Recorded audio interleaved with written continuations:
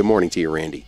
Good morning, Chris. Good morning, everyone. Hi, Joyce. Hi, Joyce. Thanks so much for tuning in to the program this morning. And want to start, first of all, by giving you and the rest of the staff at the Commons kudos on getting primary election news into this week's edition of the Commons. I know that they didn't call the race for lieutenant governor until about 11 o'clock at night. So to get in the news about who won the nominations for Republican and Democrat for governor, Phil Scott and Sue Minter, and then the different ballot questions in the different communities, Dummerston, Newfane, Vernon, Halifax, late night for you all at the paper. Unfortunately, it was also a very technically glitchy night, too. We were having real serious computer problems, and that delayed the paper getting out. The election results were the least of it. We had pretty much everything we needed to know by midnight, which by election night standards is early. But we had problems putting the paper together. We had problems getting it to the press. We had problems delivering the paper. We got calls yesterday from people who were looking at their normal haunts, like up at Price Chopper or BMH, and yesterday afternoon couldn't find the paper. I've been assured by our circulation guy, Barry Oleshnik, everybody got papers delivered to their spots. The mail was held up a day, so you should be getting your Commons in today's mail if you live in Brattleboro. And we're sorry. Yeah. Well, I mean, again, bad timing for those technical issues. I guess this is a good time to put in a pitch. If people want to support the Commons, you can go to commonsnews.org, become a member, maybe help you invest in some things that would overcome some of these technical glitches, right? Well, yes, but some of it was also related to some of our cloud computing that we use to manage the hundreds of thousands of files we have backed up. But yes, this was an interesting election. I think Sue Minter definitely pulled away from the field in the last few weeks and had the edge on Galbraith and Dunn on the Democratic side. And I think Bruce Listman right now holds the dubious record of spending the most money per vote of any candidate in the history of Vermont. Yeah, he does, and during a primary, no less. He outspent, I think, anybody who's spent in both the primary and general election. To his credit, we'll give Bruce a little credit here, because I don't think anybody thought that he would get 40% of the vote in the primary. To me, even though Phil Scott beat him by 20 points, that's probably a little bit closer than a lot of people thought it would be. Yeah, it's a little closer than people might have thought, but I think that might be just residual distrust of Phil Scott because he worked with a Democrat. Yes. So that's it. I mean, Republicans aren't supposed to do that, right? No, they're not. In fact, I just spent 20 minutes on the phone with Bruce Parker, a Vermont watchdog, talking about how Phil Scott tries to extricate himself from being part of the Shumlin administration for the last 6 years. Which is kind of hard when you're the lieutenant governor of the Shumlin administration. Yeah. I mean, and obviously he's got to do it. He's got to try and draw a distinction between himself and Sue Minter, but both of them are insiders, so to speak, in governance in the last 6 years. That is not going to be an easy task for him. How do you think he's going to do it? Well, I think it's going to be the normal electoral math in Vermont that we've seen for the last 20 years or so. We know we can recite this by heart. There's 40% of the people who will vote for Republicans no matter what. There are 40% of the voters who will vote for Democrats no matter what. And then there's that 20% in the middle of independents, or they used to be called Douglas Democrats back when Jim was the governor. But they're the ones that are kind of free-floating and up for grabs either way. And I think this election is going to be kind of one of those wave elections because of all the enthusiasm Bernie stirred up with his presidential run. Yeah. So I think there's going to be a big turnout this year. It's going to be heavily Democratic, motivated by the desire to also send Donald Trump to oblivion, where he richly deserves to be. And I think anybody with a D next to their name is going to benefit from that. Right. Well, and especially the Ds in Vermont, with the lieutenant governor being a progressive who was endorsed by Bernie Sanders. You got to think that that's going to count for something when people go to the polls in November. It probably is good for the Democrats that David Zuckerman is their candidate for lieutenant governor. Well, I think the Bernie endorsement is probably what lifted him from the pack. Yeah. Because at the end, it would look like Schaap was going to be the winner. I mean, that he entered the lieutenant governor's race and kind of sucked all the air out. and everyone thought, oh, well, Shep's got this one. But I think the Bernie seal of approval really made a difference with the Bernie voters, and they showed up in force and to push Zuckerman over the top. I really, even watching the results through the night, I really didn't think he could hang on, because I thought, Shep, he's going to win. Right, yeah, you saw the precincts reporting the different districts, and you didn't see Burlington, right? But then again, even though Shap Smith is a Washington County representative, he's an attorney in Burlington, that's David Zuckerman's home ground, and so it clearly carried him. Be very fascinating to see. I mean, that would be the highest any progressive has ascended in state politics here, what that would mean for how the Senate is conducted and how policy is conducted if we have a Minter-Zuckerman top of the ticket with a Democratic-controlled legislature. I think Zuckerman's leadership skills will not be, it won't be a big change from the way things have been. I think David has the benefit of having a term in the Senate, so at least he knows a little bit more about the workings of it, as opposed to when he was still serving in the House. And so there's a familiarity factor, at least with the other members of the Senate. So the learning curve shouldn't be so tough for him. No, and what about running against Randy Brock, somebody who is also well-known here in the state? Do you think he's got a serious challenge? No. You don't? Really? Randy Brock, at least from, we saw how badly, well, actually it was a narrow victory by Tom Salmon for auditor when he lost that race by a recount, and on the do-over he also lost. I think it's his time has come, gone, and will stay that way. I don't see him with a serious chance. Right. And then, of course, there's the odd couple possibility of Phil Scott as governor, David Zuckerman as lieutenant governor. Well, there may be some cantankerous folk who think, divided government, that's what keeps people honest. Right. So, yeah, there could be the odd coupling, but I don't think that's likely either. If they're going to go for, if the Phil Scott supporters are going to vote for Phil Scott, they're going to definitely vote for Randy Brock. Yeah, well, that decision was made on Tuesday. Other decisions made in the different communities who had ballot questions on their ballots when they went to the polls. In Dummerston, Newfane, Halifax, and Vernon, we'll take up those questions with Randy Holhut, Deputy Editor of the Commons, as well as other stories found in this week's edition of Commons. And if you haven't gotten the paper yet, it's coming, he promises. We'll be back with more Green Mountain Mornings after these messages. So there was nothing happening at all.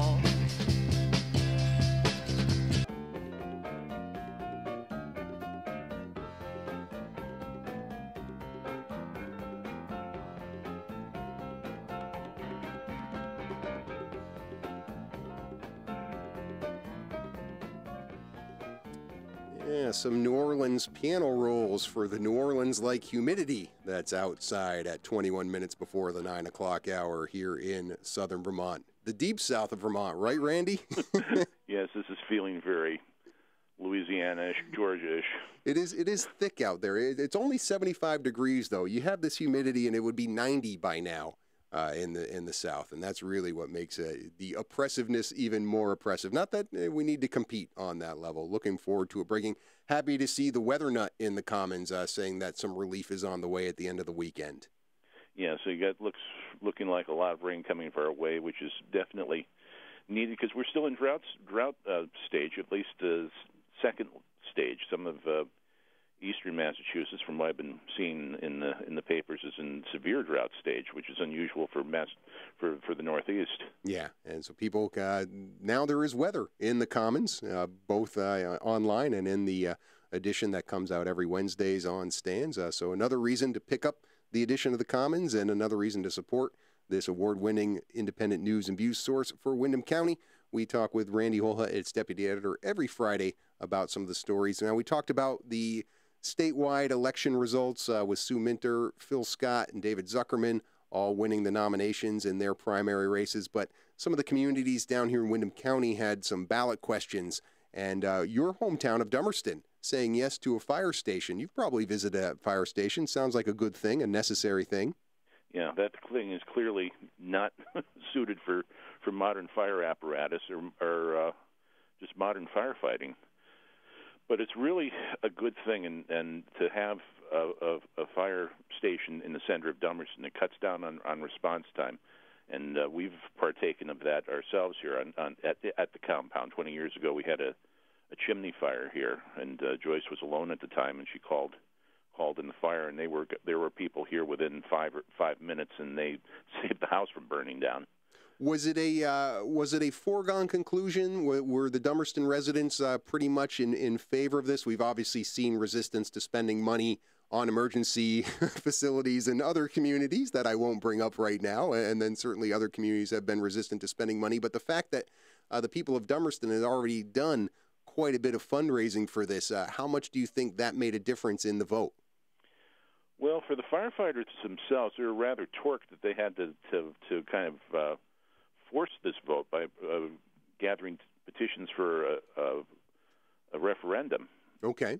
This should have been a no-brainer as far as they're concerned, because of the need, and because they've been doing independent fundraising to help defer the cost. If the fundraising continues, the commitment by the town will be minimal. But this is a really important thing for everybody, that to have adequate fire protection. And unlike a certain town that begins with B, most of the people agreed. We kind of wondered about the 65 people who voted against it and what their problem was, but it overwhelmingly passed as well as should have, because like many volunteer fire departments in Vermont, the Dummerston Fire Department does a really good job and deserves our support. Yeah, and deserves to have the resources to fight the fires that they need. Now, it sounds to me, and I haven't really been following closely, the select board needed more convincing than the voting public in Dummerston. Yeah, they did. Yeah. And as I said, the fire department was kind of torqued about that. Yeah.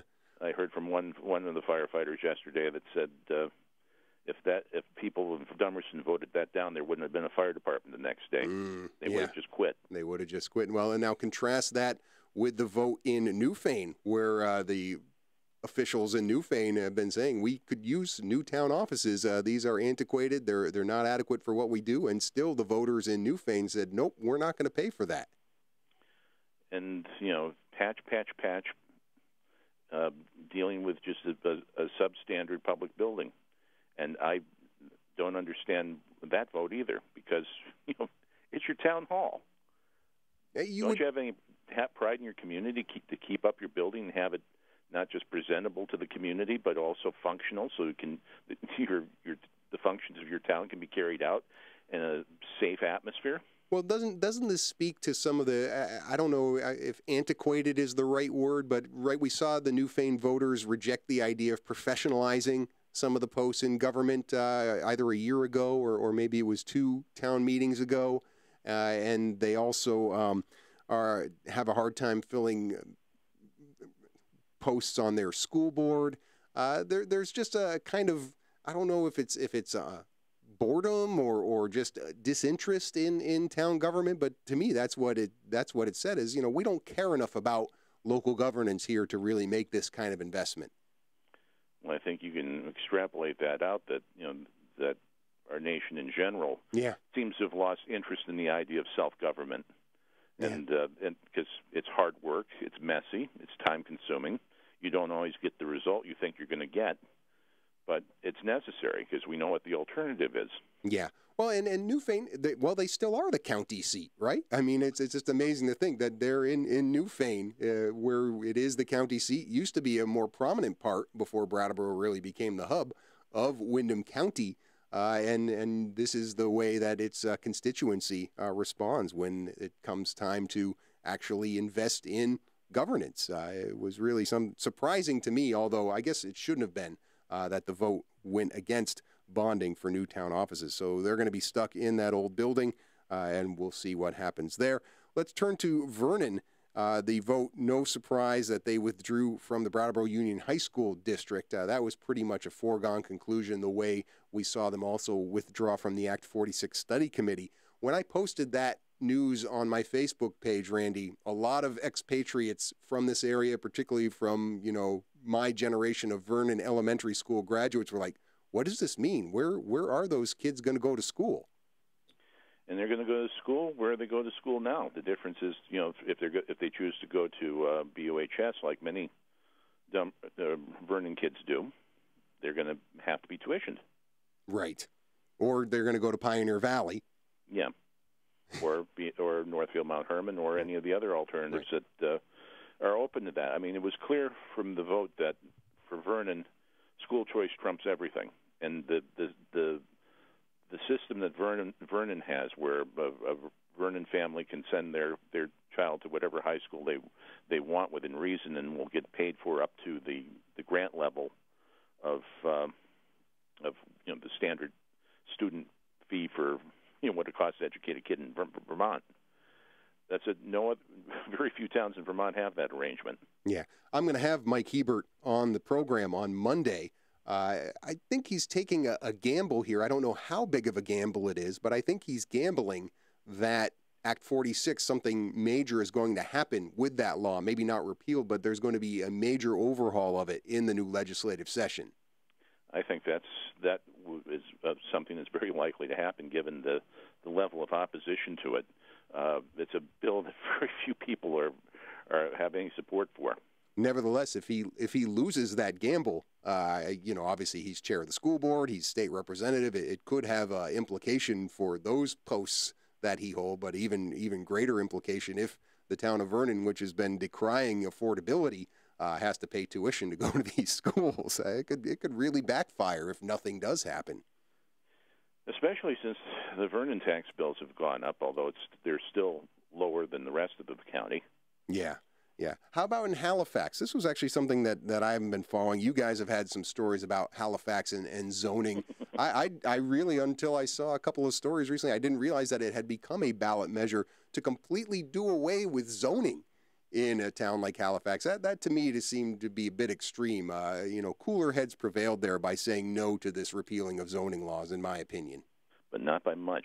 I mean, no. It was very much a split decision in that case, and it just went, nearly a tie, but they voted to keep zoning.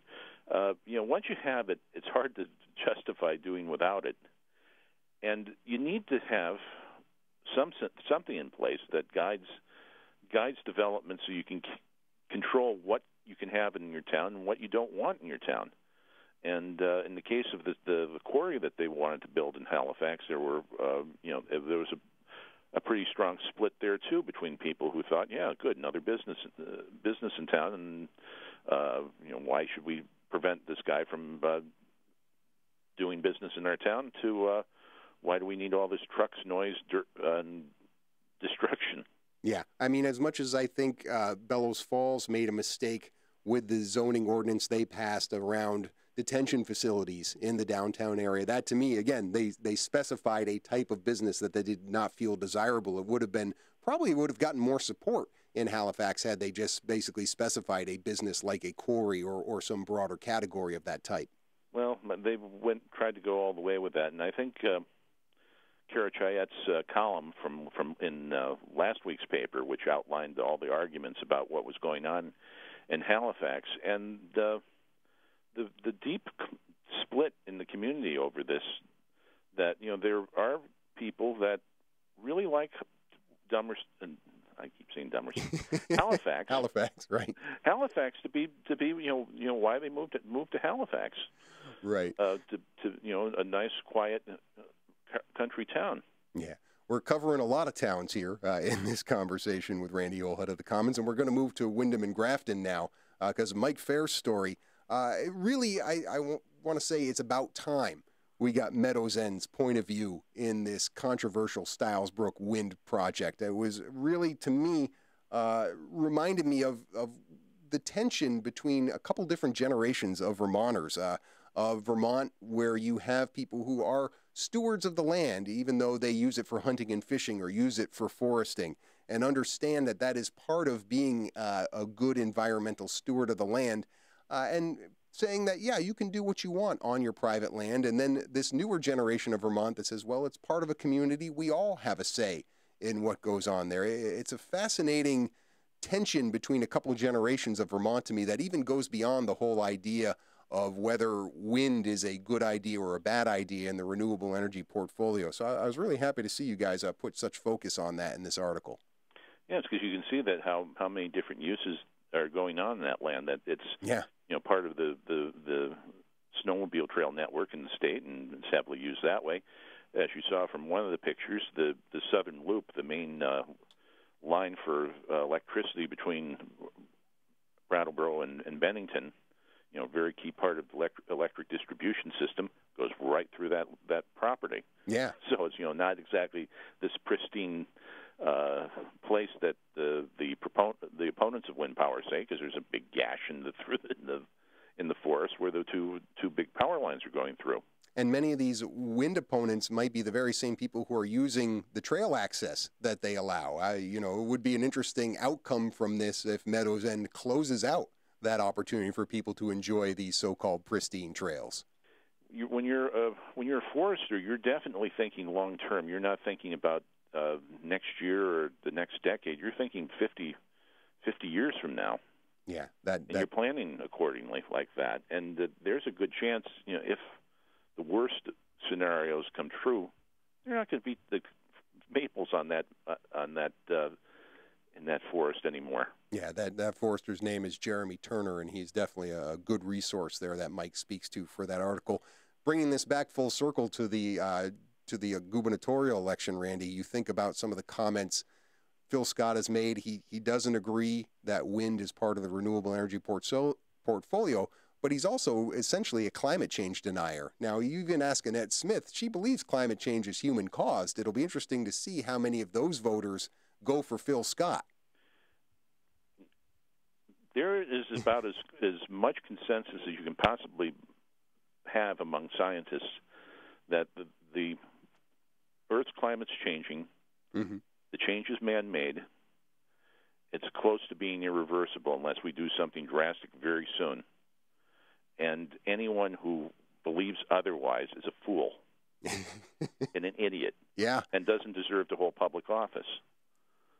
We will see how many Vermonters, especially the anti-wind people, agree with you, because you have Sue Minter, who certainly believes the science of climate change, but also believes that wind turbines are part of Vermont's renewable energy future. I think it's going to be a very interesting choice. I'd love to hear who Annette Smith and other anti-wind people end up endorsing. Well, they were endorsing Peter Galbraith. Right. But now in the primary. Right. Now we'll see. And you saw that Galbraith couldn't endorse Minter because of that. He refused to do so. Let's turn to a more pleasant topic, sports, although not so pleasant when you talk about some of the great runs that the Brattleboro baseball teams have had coming to an end when they reached the regionals, both the American Legion Post-5 team and the Little Leaguers losing in the regionals, but still a good run nonetheless to be champions of Vermont. Yeah, and having the trifecta of championships for at the Little League, Babe Ruth, and Legion level, which, to my knowledge, hasn't been done in a very long time in Brattleboro, if ever. Yeah, and that's a good sign that the baseball culture in Brattleboro is coming back and it's strong, and we can look forward to even more success in future years. Yeah, and maybe in football, too. The first Shrine Game victory over New Hampshire in 15 years. That was the lead story in your sports column. That's good stuff. It may come with an asterisk since a lot of the good players bailed on the game to play in the Granite States version of the Shrine Game, the East-West All-Star Game. They're afraid of us. That's my explanation. Or afraid to keep going to Castleton. Yeah, they didn't want to lose to Vermont. 50-2 was the score. So maybe if those New Hampshire players were playing, it would have been 50-17. I'll give you that. Well, I'm thinking our representatives did a fine job there too. Both Zach Streeter and Taylor King had interceptions, and Alex Harrison led with 10 tackles. Yeah. So the defense definitely set the tone for the game, and they were aggressive on offense, and it was nice to see, finally, a Vermont win. Yeah, indeed. First time in 15 years. You can read about it in the pages of this week's edition of The Commons, your reader-supported independent news and views source for Windham County. Free on stands every Wednesday, online at commonsnews.org. Randy, always good to talk to you. Sends me off into the weekend in a good mood. We'll talk to you next week. All right. See you then. All right.